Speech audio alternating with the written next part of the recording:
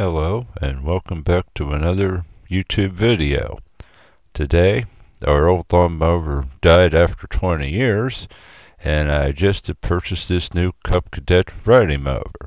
And let's take a look around. We're going to go over how to use the tractor and the various features of it in this video. Show some demonstrations of mowing after again we do a general overview. Also, the riding lawnmower has a 42-inch cutting deck. The area that I mow is a little less than an acre, so the 42-inch cutting deck is more than ample. The instructions claim it's good for up to an acre and a half. There you can see the model numbers on it. And here's a look at the side where the grass discharge is located on the mower deck, on the lawnmower. Now, after looking around the tractor, the lawnmower itself, let's go back up front, open the hood, and let's look at the engine closer, exactly what it is powered by. First of all, it is a Briggs & Stratton engine. Very dependable brand and lawnmower engines for years. It's 19 horsepower, as you can read on the cover over the engine. And here is more data, the model number of the tractor, and more parts numbers and that for belts, oil filter, which is nice that they included it. And there you can see the mower. I only used this one time before making this video. It's nice and clean. There's the starter, and if you have a little bit you can see the cylinder head. And here's the opposite side of the engine. You have a fuel filter. And we'll look down here a little bit, and there you can see your oil filter, easy to access for service, your carburetor. Also, this is a single-cylinder engine, Briggs & Stratton. My old lawnmower was a two-cylinder. And here we're going to go through the pre-mow checklist. We're checking oil. I'm sorry for the camera not wanting to focus on oil, but I'll wipe the dipstick off, stick it back in, and just double-check it here one time. And it is good, but again the camera does not want to focus on the dipstick itself. Since I'm happy with the oil level, stick the dipstick back in, and now we're going to take here and we're going to shut the hood momentarily. I want to show you a nice feature I do like with this mower. And here you can access the gas filter without the hood open. My old tractor you had to open the hood to put gas in it, but not this tractor. And besides, you don't have to have the hood open to put gas in it. The filler on the gas tank itself is at a nice angle with the spout on my can that you don't need a funnel, and it pours in easily, as you can see from watching video. In addition, the tether strap on the gas cap is nice. It'll prevent losing the gas cap.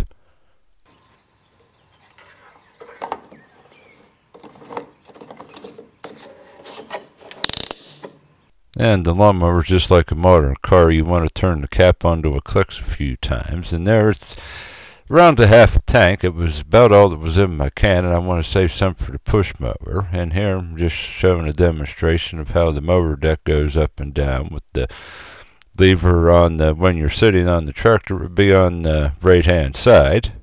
And now before we go too much further, I'm going to take and engage the parking brake. Before we start the mower, you have to either be holding the brake down or have the parking brake engaged to start the mower. And as you can see, you have to really push forward way down to get the parking brake to engage, but there that is accomplished. Now we will start the tractor by pushing the throttle lever the whole way to the top. It stops at the rabbit emblem, and then give it another push and turn the key.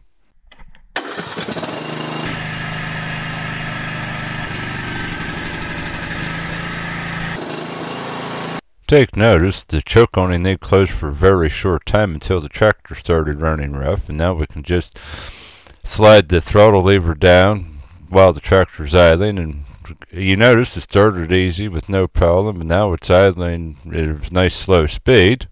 Okay, now it's time to disengage the parking brake, and you can see with the parking brake disengaged, that parking brake lever on the console of the tractor moves up and down freely, and we'll pull the tractor outside, and we will proceed here to show you some demonstrations of the tractor mowing.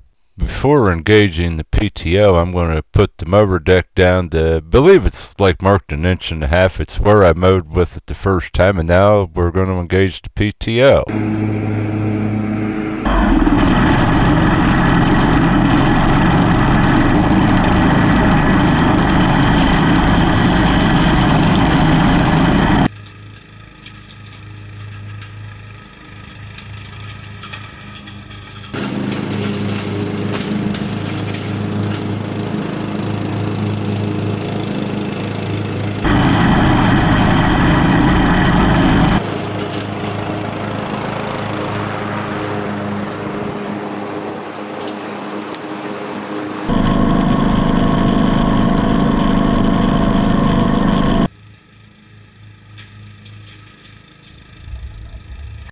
I find the tractor steers very easy and it's nice and maneuverable around these trees. That's one reason I wanted to show you the tractor mowing in a tight area, first of all, before out in the wide open. And if you see the little headlights, they burn as soon as you turn the key on. They're little LED lights.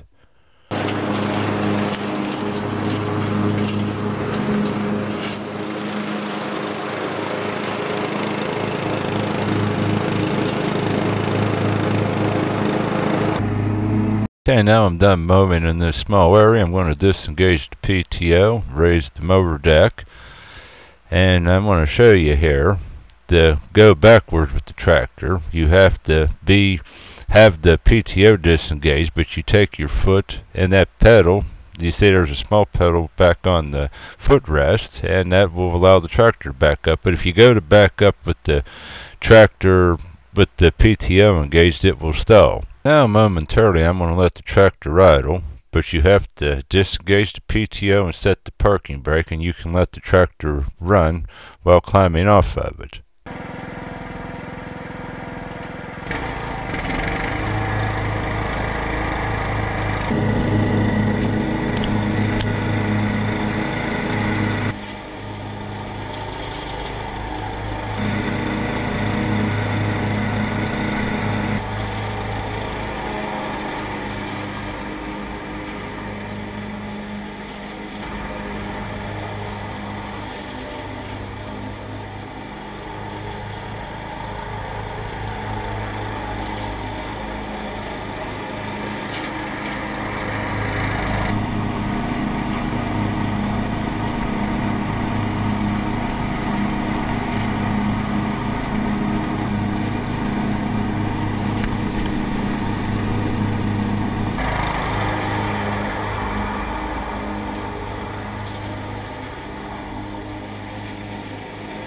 While watching, you can see a demonstration of what I was talking about, how easy the steering wheel turns. I was steering it easily with one hand, going around. Now it's time to climb back off the tractor here again. And you can see how easy it is to get off of it, and also back on the tractor. And I had to take a break and grab a cup of coffee, and it has a cup holder to accommodate my needs. And now we're going to mow here more in the open with it.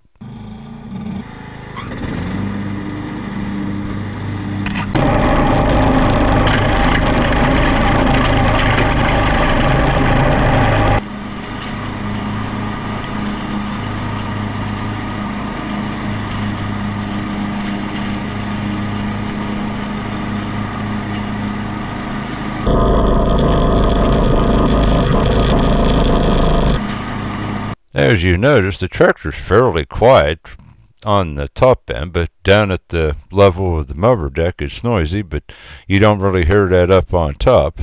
Well, I hope this helps you out, answers any questions you have for our little demonstration.